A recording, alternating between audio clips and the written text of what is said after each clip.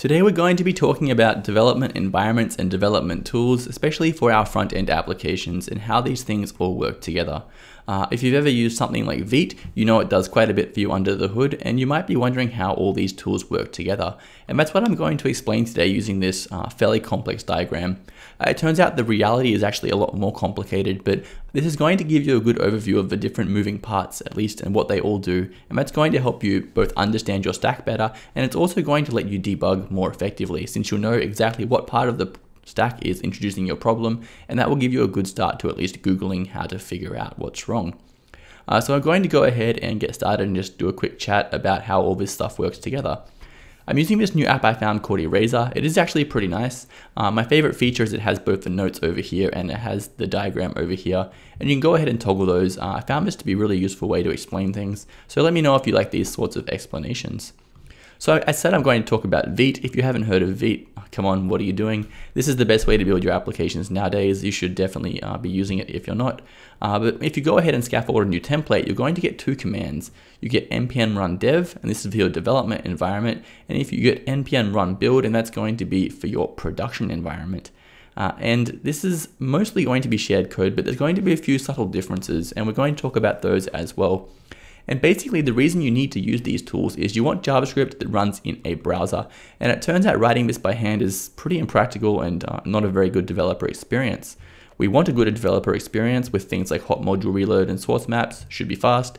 We also want what I'm calling a good production experience. This means a small bundle, removing unused code, type checking to give you confidence, all that sort of thing. So to give you a small example, let's say we have this application with foo.tsx turning into main, turning into index.html. I have an example over here I'm just going to show you. Let's go ahead and head back. And you can see we have some pretty standard React code here, but quite a few things about this are not going to work in your browser. Obviously type definitions need to be removed, the JSX needs to be compiled, and it turns out these sorts of imports are not going to work either. If we're using ESM in a browser, you need to have a relative import and it must have a file extension. And this is what is going to be handled as part of our compilation step using Vite. So let's go ahead and get started from the very start in foo.tsx. So the first thing we're going to need to do is remove all of the type definitions and get that to be something like a JSX file. It's going to be different depending on production or development. So in development, we don't really care too much about having type checking, it just slows you down. So we're going to use a tool called esbuild to strip out all of those types in development. If you haven't heard of esbuild, this is extremely fast bundler. There's actually two different bundlers used in Vite, esbuilder and rollup. We'll talk about that one in a moment. But the reason they use esbuild here is just because it's a really fast way to get your code from being TSX into JavaScript. In production, this is going to be a bit different. You want to have type checking, so they're going to use TSC, which is the TypeScript compiler.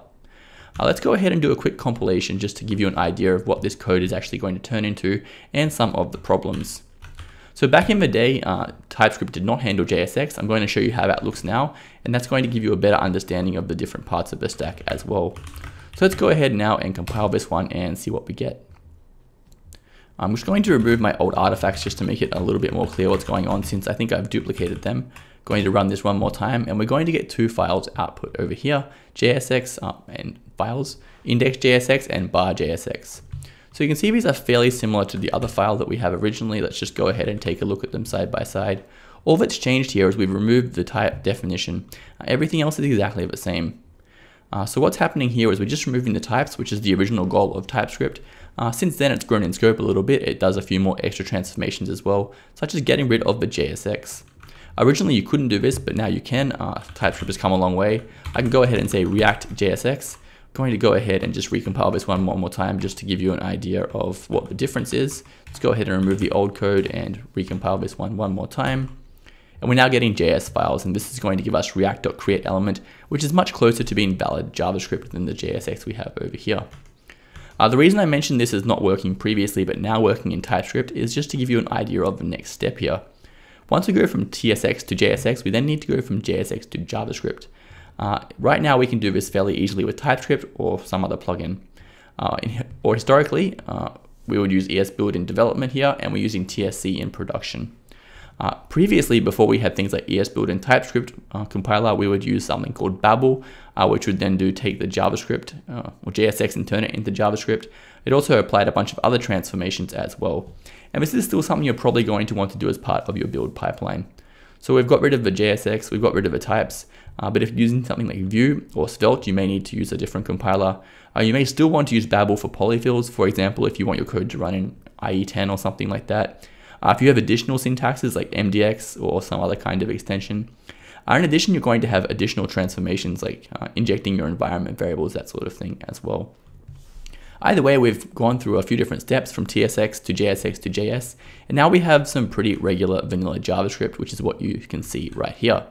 This is almost valid, but not quite. Notoriously, the JavaScript module system is pretty complex. This kind of code does work in Node.js because it knows to look in node modules, but this is not going to work in a browser where you need to do relative imports with a correctly qualified import. There's also the problem of having different module systems and all that sort of thing, and this is what Vite is going to handle in both development and production for you. It's going to resolve all those modules, rewrite all the parts, and get everything working for you. Vite is really good at this actually. It handles pretty much everything impressively. Previously, before we had Vite, we would use Webpack for this, which also did the same thing, figured out all the different module systems. Either way, at this point, we have a pretty good bundle that does function in a browser, and depending on development or production, we're going to do something a little bit different. So if we're in production, we can make some optimizations. What we're going to do is go ahead and bundle this. So we have another bundler here called Rollup, and that's this one over here. Here it is, the JavaScript module bundler. Confusingly, this is also a bundler. You might wonder why there's two different bundlers, and it turns out Rollup is just more mature and has a much larger ecosystem, which is why Vite is using that one for bundling here. It's using ESBuild for just the transpilation, so taking JavaScript or TypeScript and turning it into JavaScript, as opposed to doing the bundling. So we're using Rollup to bundle, and at this point we're also going to do a few additional features for production. We're going to either minify or uglify, which is where you remove all the white space. You might transform the variables to have smaller names. You can also do things like change the different chunk sizes, so the different bundles that are emitted. You might want to have multiple entry points. All that kind of thing is going to happen here for your production build. In addition to that, we're going to have something a little bit different for development. So we're not going to do as much optimization for development, it's just not necessary. What we are going to do is improve our developer experience. And this happens in a few different ways, primarily by doing hot module reload or HMR. And we're also going to apply source maps. So hot module reload, one of the most famous features of originally Webpack, is where if you save your file, it's going to automatically update the interface without refreshing the whole page, and it's going to maintain your state. To make this work, it's going to actually depend on your framework like React and Vue. They will usually have their own plugins, and this needs to inject some JavaScript just to be able to apply this HMR to your module.